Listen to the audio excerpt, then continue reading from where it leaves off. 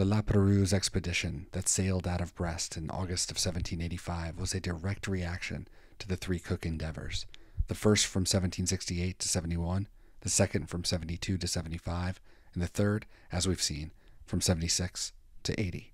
It was easily the largest scientific venture that the government had ever financed, and would continue to finance, notably an elaborate official report that mirrored the dimensions of Cook's report, itself paid for during each tumult of the French Revolution. And while I've touched on Jefferson's disinterest in the expedition, at least in terms of correspondence, its scope and formal instructions would mirror what was to come from Lewis and Clark. Of course, they would be signed by the head of state.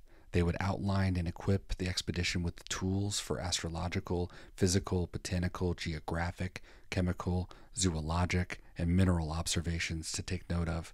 They would sail under the banner of peace and inquiry, namely for the people who lived along each voyage's route, as well as a more discreet plan toward opening new trade routes and potentially settling the west coast of North America. A significant difference, however, is that Lewis and Clark would have to wear all of those hats at once, while Lapérouse had the benefit of geographers and scientists of all stripes, as well as artists, to say nothing of the quality of that element of the expedition. Unlike Cook, this expedition wouldn't really stand the test of time. I hadn't heard of it, at least, until I was an adult, and likely most know more about the end than about its time at sea.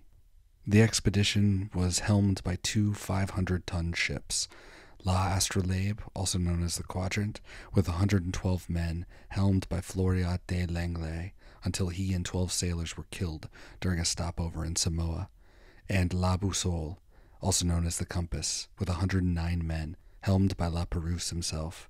And as they left harbor in 1785, the end lay very much in the future.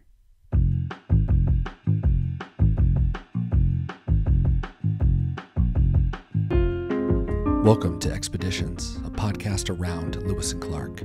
We explore the history and historiography of the expedition, one day at a time.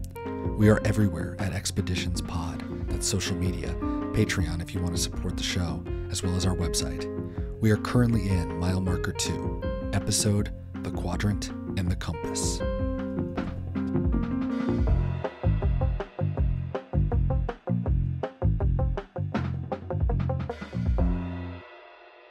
Lapérouse was born in 1741, and by the time of the 7 Years' War, he had recently joined the Garde Marine and saw service during a resupply run on the siege of Louisbourg in 1758.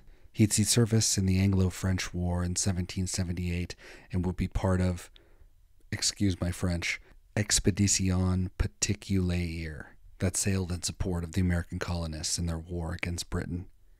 He would also see action in Hudson's Bay, capturing Hudson's Bay Company Governor Samuel Hearne, what Lapérouse had hoped would be a blow to the outfit, and France would be able to fill the void.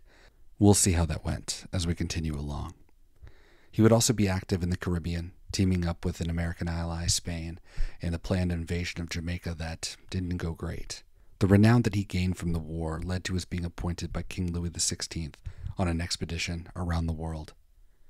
He was chosen to lead a scientific expedition in Cook's wake, but Lapérouse was not a scientist.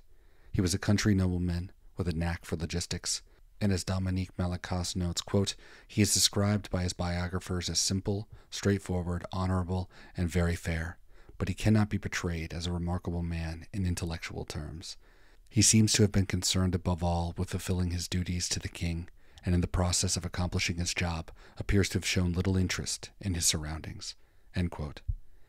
It wasn't necessarily his job to do so, but prior to setting sail, he did the work to procure the most cutting-edge technology, parlayed with members of the Cook expedition on their breakthroughs in combating scurvy, namely the use of malt and fresh vegetables, though not limes, and receiving from Ledyard benefactor Joseph Banks 2 inclining compasses that belonged to Cook. Lapérouse wrote in his journal, quote, I received these instruments with a sentiment of religious respect for the memory of this great man.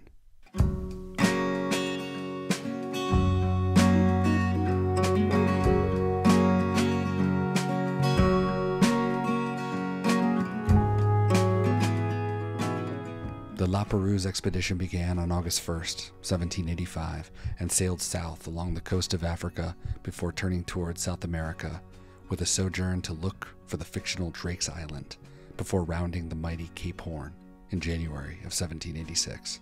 Before heading west, they discovered that their bread was infested with worms, so they stopped at Concepcion in the Governorate of Chile from late February into March.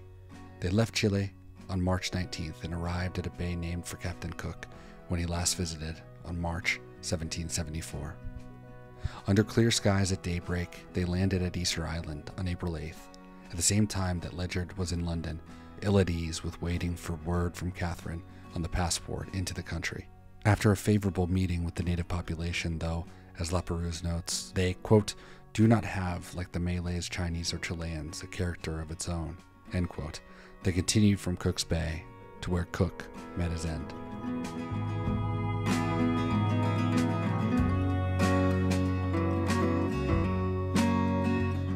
In Hawaii, he wanted to double-check if Cook had completed his notes on the Sandwich Islands, as he called them, especially on the island of Maui, and like the mythical Drake Island, explore the vicinity to clarify maps, namely Spanish maps. In the Alalakeke channel, he wrote, quote, we were seamen in a burning climate limited to 1 bottle of water a day. The trees which crowded the mountains and the verdure of the banana plants with which native huts were surrounded produced inexpressible charms to our senses. But the sea beat upon the coast with such violence as to keen us in the condition of Tantulus, to desire and devour with our eyes that which we could not reach. End quote. After a few days, they set off towards Alaska, sighting the 18,000-foot Mount St. Elias in the fog. The cold and wet of the northwest were an initial shock to the crew, though nothing Cape Horn clothes and brandy couldn't fix.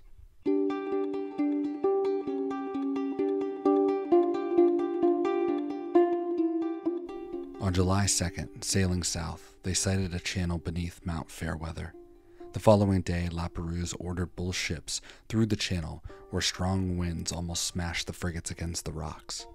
But once through the deep water Lituya Bay, a ford and a future site of what we today call a mega tsunami in 1958, provided what appeared to be calm from the roiling tidal flows, its harbor clear and surrounded by mountains and an enormous glacier. Here, the expedition would spend the following 10 days exploring the area, climbing the glaciers, seeing if there was a river that could constitute another mythical cartographic theory, such as the Northwest Passage. In his directions included, in order, quote, to see whether there be not some river or some narrow gulf forming a communication by means of an interior lake with some part of Hudson's Bay, end quote. Lapérouse would also meet the Tlingit, and wouldn't muster much beyond outright disdain. Like Ledyard, the observations were tinged with mainstream European social theories and politics, though where Ledyard contemplated his changing situation, Lapérouse found himself railing against the collective philosophes, your Rousseaus, Voltaires, etc., and their views on freedom and savagery.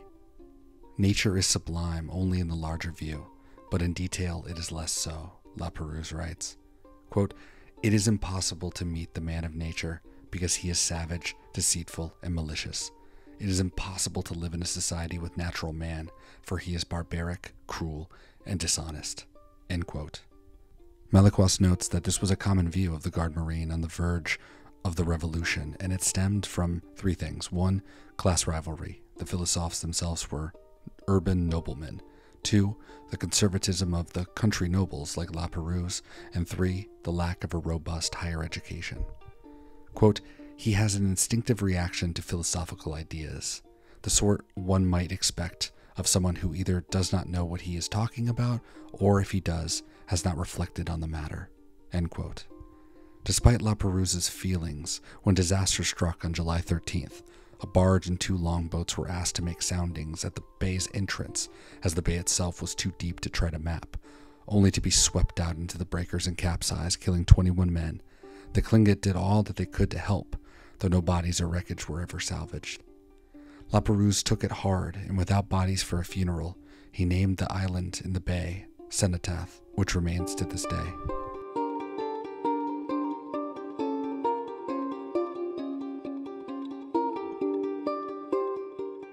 On July 30th, the ships left Lituya Bay, traveling south down the Pacific coast. Cook's final expedition, of which Ledyard was a member, lest we forget, brought the fur trade to the public consciousness and effectively set off a race to which Lapérouse was undoubtedly first. Ledyard himself a distant second. He wouldn't head to St. Petersburg until December. However, the thick fog that any Pacific Northwesterner is very familiar with obstructed the coast at times, obscuring Nootka Sound and the lower Columbia, as Lapérouse decided against any more incursions and focused his ship toward Las Californias. A supposed volcanic eruption at Mount Shasta on September 7th was struck from the history books, the Smithsonian's Global Volcanism Program database in 2019, as it was determined that the men had actually seen a large grass fire. At a stop at San Francisco Bay, the crew spotted Spanish forts in the afternoon and landed in Monterey Bay on September 14th, 1786. The day after Lapérouse pulled into Monterey, a young man, an officer, headed home. He'd been to Valence and recently to Lyon, where artisans went on strike over the rise in the cost of fabric, as well as the cost of wine. Momentum was pushing France toward revolution, but not yet.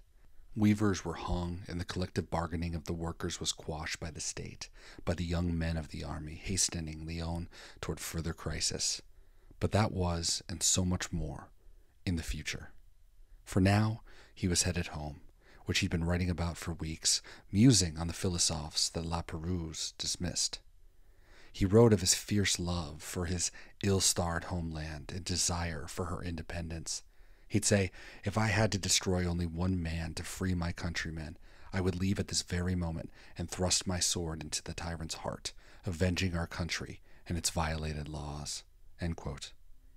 He wished to write a history, and did, though what is believed to be the only copy burned in a fireplace after being exhumed from the Academy of Lyon. This man would remain off the coast of France for a year, leaving 5 days after Lapérouse arrived in Petropavlovsk in Kamchatka.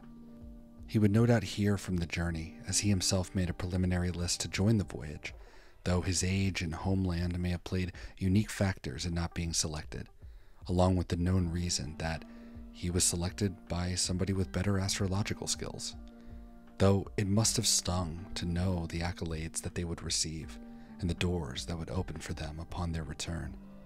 Instead, Lafayette was calling for a truly national assembly in February of '87 to address the finances of the insolvent monarchy and this young man from Corsica, Napoleon Bonaparte. He didn't know it yet, but in one of history's wildest what-ifs, the old world of Lapérouse was headed toward the reefs of the Solomon Islands, while Bonaparte, whose anonymous death would have meant nothing to us in this alternate timeline, would become His Imperial and Royal Majesty Napoleon I, by the grace of God and the Constitution of the Republic, Emperor of the French.